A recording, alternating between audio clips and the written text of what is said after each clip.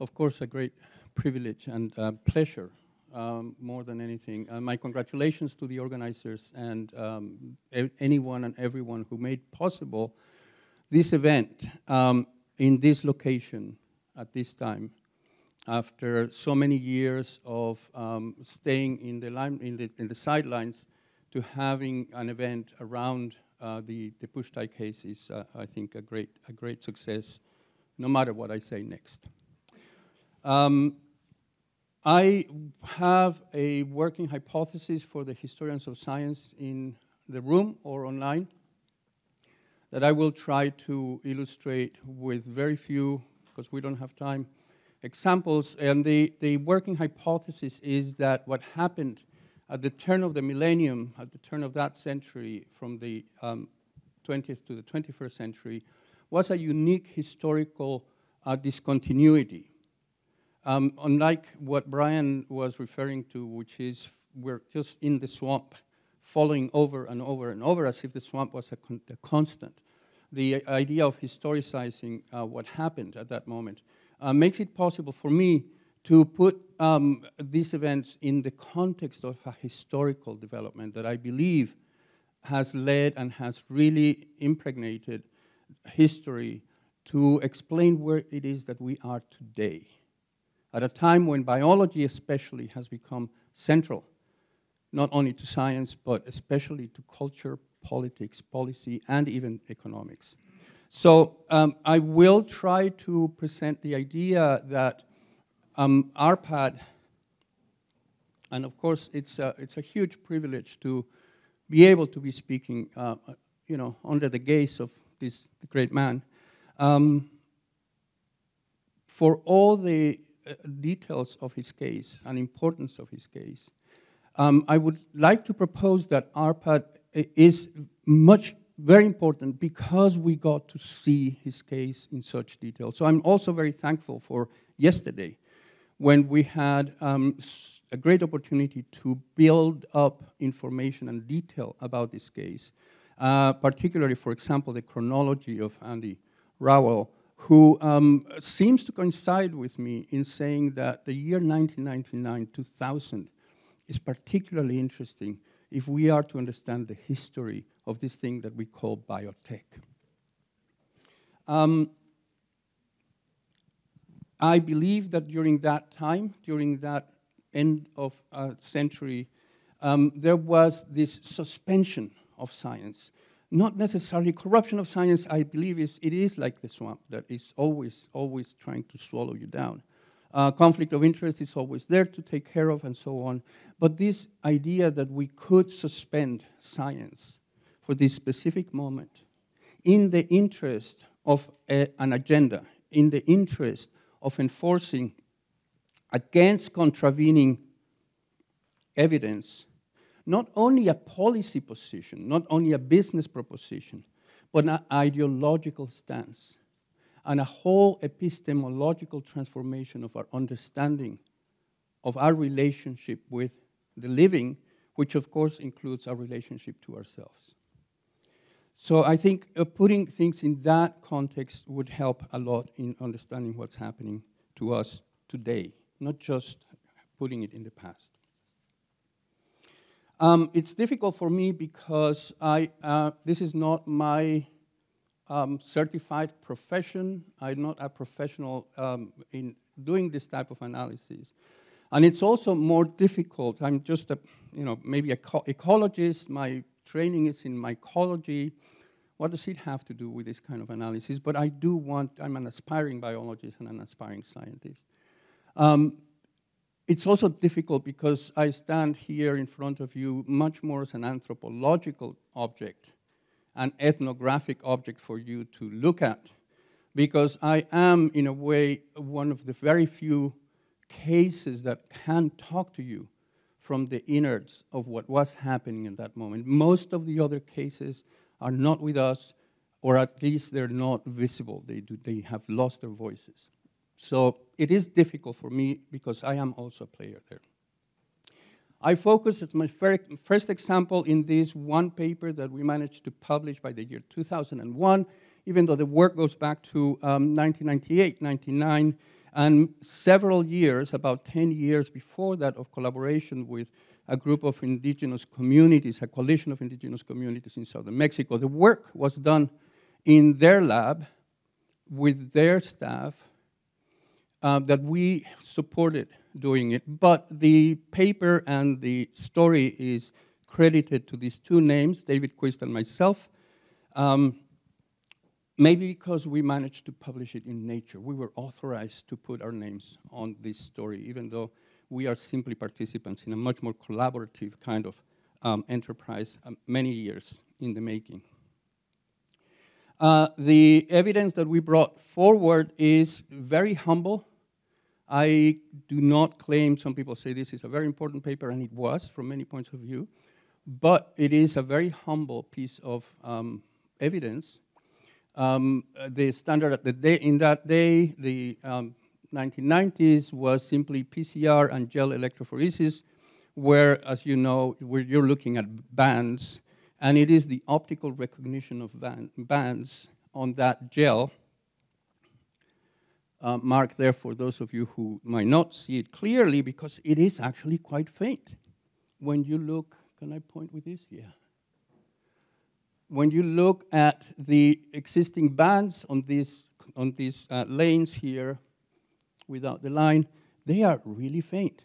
But they can be amplified through nested amplification to make it very clear that you do have a sequence, a telltale sequence present, evidencing the presence of genetic engineering within native land races of maize, of corn, in the cradle of origin and diversification of this most important crop.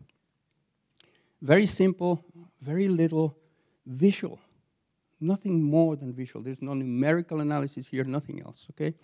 And the paper made it through several and increasingly complex layers of peer review. Like I said, it took years of peer review because the first reviews were really enthusiastic and convinced about the paper. Eventually, it got to the place where Phil Campbell, editor of Nature at that time, was saying, you know, I don't think we're going to publish this, even though they had said already that they would. They kept sending it back to reviewers, trying to find someone who would find a problem with the paper. They couldn't. And nobody ever raised questions that were technical. There were many questions raised, though, that seemed to be coming from a very heterologous place. Not the technical aspects of it, but something seemed to be going on. Strangely enough, and also very interestingly, the story was covered in Nature. In the pages of Nature, you were having a possibility of denying the existence of these bands on a photograph, and the news coverage by Rex Dalton. We are now in 2003, and at this point, on the basis of this and some other activities that I was taking part of, which was trying to prevent my university from signing a really compromising contract with Novartis, for whom I had worked in Switzerland in the past. Because of that, there was a question about denying tenure, my tenure at Berkeley, even though someone with access to the internal secret committee that was reviewing the whole case was saying, we have absolutely positive green lighting of this case, and somewhere someone seems to be hijacking this case. That's what made the case, in my mind, particularly interesting, because we got an opportunity to look at it. Not because of anything that has to do with me personally, but because it became visible. If you search, we don't have time to go very deeply into this, but a controversy ensued. This is simply the coverage within the pages of Nature, going back to 2003. For a couple of years, the whole story evolves over about 7 to 8 years, in which it goes back and forth until eventually, and that this last piece, the case was turned in my favor, so they couldn't really stop this information from moving forward by killing the messenger, or attacking the messenger, which is what they did in the Pusztai case. What to do instead? Well, the proceeding of the National Academy of Sciences, soon after that decision was made, published this very interesting paper that is a negative evidence paper that says there's nothing there. We looked. I can talk about conflict of interest looking at these names, but I won't because we don't have time, but it's a very important question. And they also based this paper that said exactly the opposite of what we were saying some years later, based on equally interesting optical evidence, right? Another gel where you might or might not be able to see bands. We know that given the nature of the samples that we were working with, that the bands would be weak, like I showed in our paper that was published in Nature already. I'm sorry? Yeah. Yeah, it's okay. So I don't know if you guys see any bands there or any suspicion of bands. We did. I mean, this is my marking of a very clear band where it should have been for that 35S promoter, if you see it there. Nevertheless, the authors of this paper decided that that was not an existing band. And they decided that they did not want to pursue it further. We tried to talk to them and say, hey, would you do a nested amplification, or would you repeat the samples? Or, or could we work with someone else, go to another lab, and so on? No, this was enough for the PNAS, the Proceedings of the National Academy of Sciences, to publish the paper, and of course, immediately to turn it into media coverage. Media coverage where the vanishing of the contamination that we had demonstrated just took off, first of all, in the pages of Science as news coverage, and from there, of course, as you know, cascading down through the mainstream media into a news story. What you thought was real is now not real, is non-existing. Very interesting story.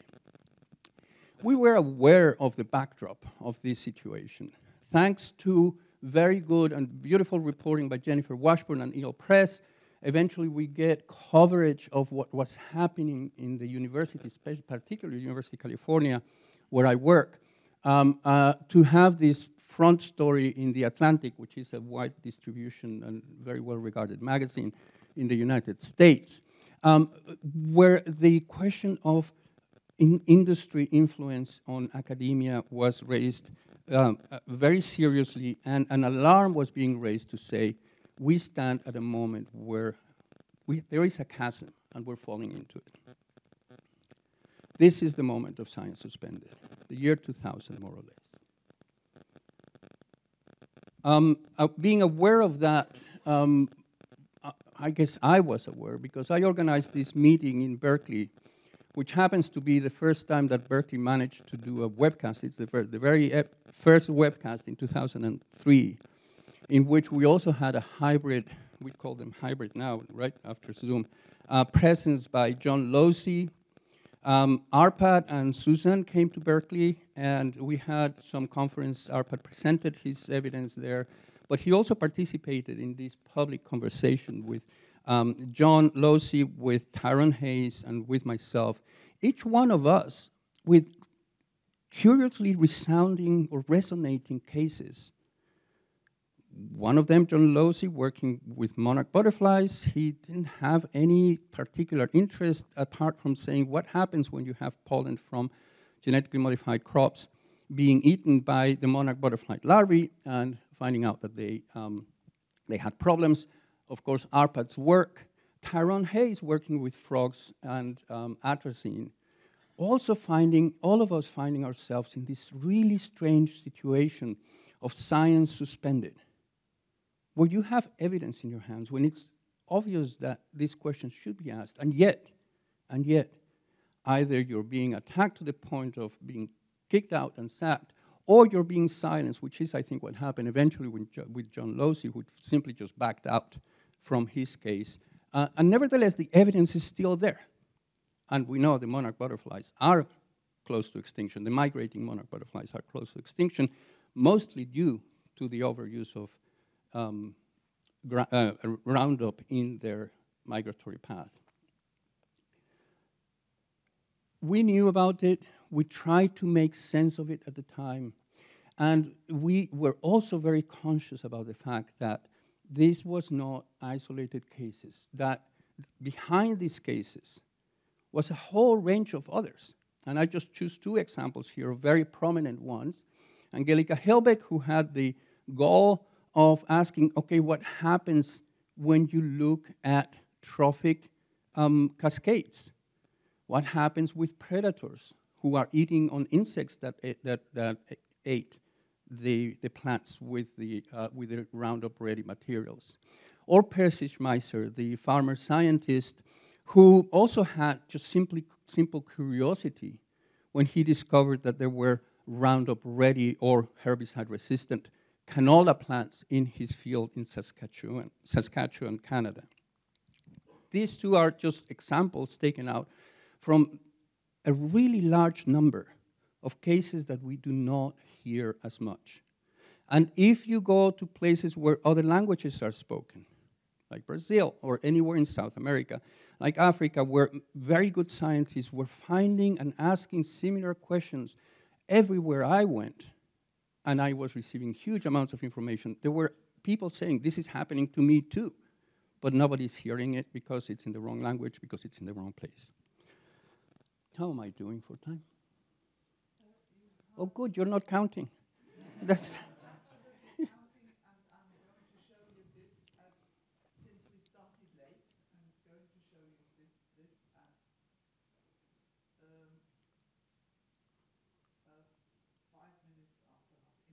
Oh, good, excellent, very good.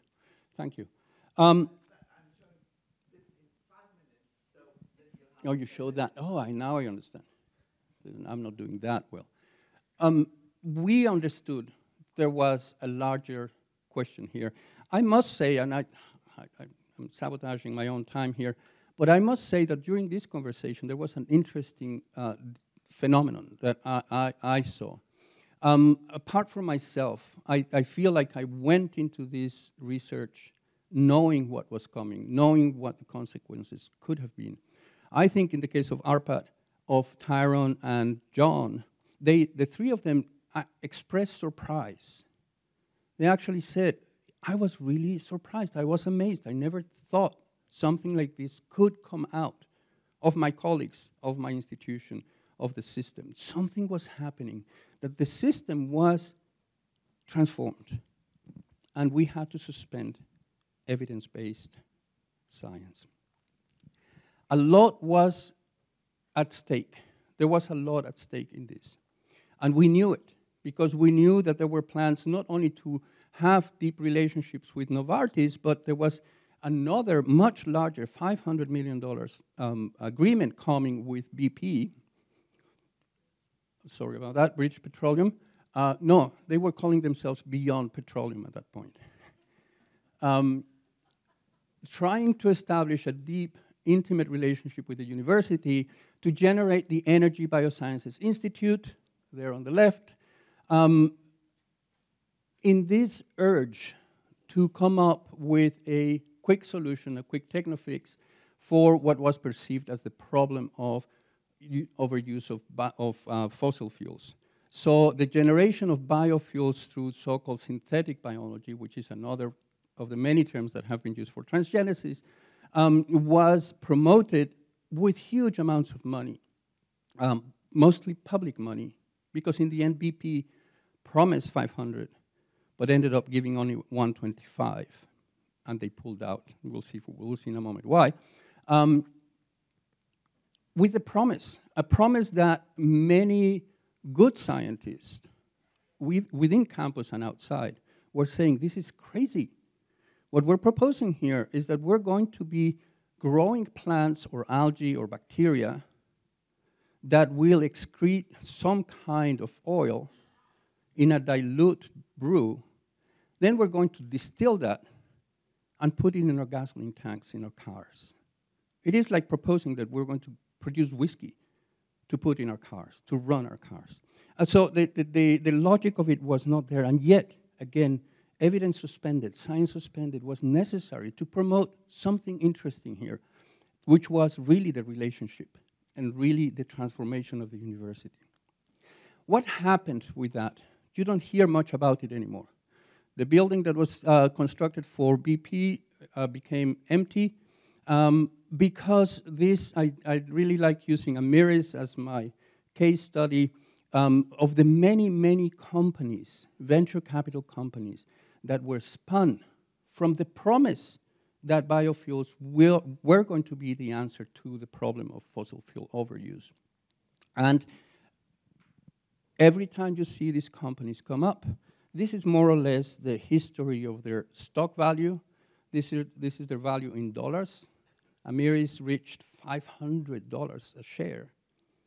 Just to tumble down to today's, this is yesterday's, 69 US cents per share. A dramatic collapse. They're still alive because they can still play this game of evidence-free so-called science on the basis of the stories that we told at Berkeley, that were told at Berkeley.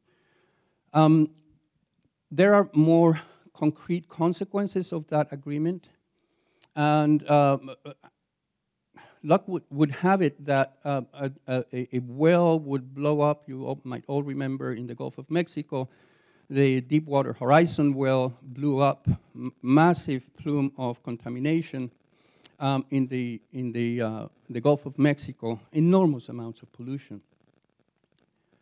That the White House, in collaboration, BP was in the White House with the White House advisors, telling them what to do, how to do it, how to think about the problem. And there was a question that the White House was just much too eager to have the case closed, to say there's no problem here. And there was, this is The Guardian on August 18th of 2010, saying people are pushing, scientists are pushing against the White House idea that that pollution is not a problem. Look at that date, August 18th. By the 24th of August, not a week later, Science magazine produces a new format that was called Science Express to print, in order to print this paper or to put it online, that was produced by more than 32 authors, a huge team of researchers, who claimed at that point that naturally existing bacteria were enriched, that nobody had ever seen, nobody had ever detected, but they were there. They came out in huge numbers and ate the oil away, and then nicely they disappeared. They came, did the job. I happened to have been approached by the person who was in charge of the photograph, or was put in charge, a postdoc, who was put in charge of producing that photograph, and he said that photograph is doctored. They just needed a photo to put on, and I refused to do it. But an undergrad was brought in with good Photoshop capacities, and that's where that photo supposedly comes from. This is, of course, unconfirmed. I just had that as a piece of evidence. But of course, this again, just like the case I showed before, was used immediately by Reuters the next day to say, microbes ate the BP oil, no problem, problem gone, disappeared, vanished. Nothing else to look at. What is, and I should finish soon, what is that transformation of the practice that we call science, in our academic environments? What is that? I might want to call it the biotech project. What is the biotech project? Of course, there is business interest, but it is something much deeper than that. One very important fact is that the biotech project is a project to understand living things. You can only understand living things if you understand them as technological things. I mean, this Rob Carlson is, at that point especially, he was a big guru of what he called, and he baptized the bioeconomy. He was the first person who put a number to the bioeconomy and started promoting it. Of course, he now is dedicated to venture capital companies and telling them how to do this trick. So looking at life as a technological item to deal with and nothing else is an important political transformation. But I think there is more deeper epistemological transformation, and this is a genetic manipulation of our institutions, in the sense that it's a heritable thing that we pass on to our students. We pass this epistemological understanding on to younger generations. And just to be very brief and very quick, key elements of this project that needed to be enforced at the turn of the century are the following: central dogma basis. There is no questioning of central dogma, even though, as Giuseppe said in his intervention, you ask anybody who works in the field, what about central dogma? And they say, of course we know it doesn't work that way, but that's what we teach our students. More importantly, perhaps, is DNA absolutism, which is to say, you can explain everything if you have sequence data. That was a fantastically convenient way of understanding life forms because it was pre-adapted to the advent of big data, which I referred to before. Of course, that feeds onto the older and equally complex and complicated story of genocentrism, which we like to compare to the story of geocentrism, and the idea that the meaning of life forms is coded, that there is information that can be, without humans, without theory, without hypotheses, can be simply used to reveal the code of life. And at the bottom of all this is a commitment to determinism, a commitment to the idea that whatever you might think of free will, whatever you might think of the sovereignty of countries, whatever you might think of your independence from market forces, ideologies, I'm sorry to tell you, but biology says you are determined to be where you are. And that to me is the major transformation that happened as a historical event at the turn of the century, of which scientists and practitioners of science like myself, like Árpád, like Angelica, and many others, were simply the victims or the symptoms of that transformation that was preordained to happen. I think it would be very interesting and important to understand the dynamics of that preordained outcome in order to understand how those dynamics played on our cases, but more importantly, how they are playing out for the way young people are to become biologists, to become scientists, because that's where the next historical stage for this epistemological development is going to happen. Thank you.